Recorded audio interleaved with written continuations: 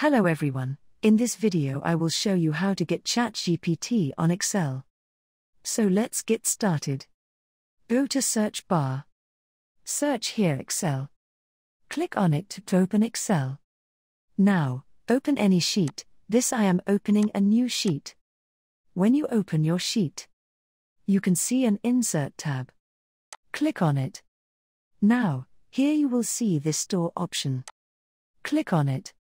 Then Microsoft Add-in Store will open. Now search for ChatGPT in the search bar. Now, you can see Power GPT add-on. Click on Add. Then click on Continue to add.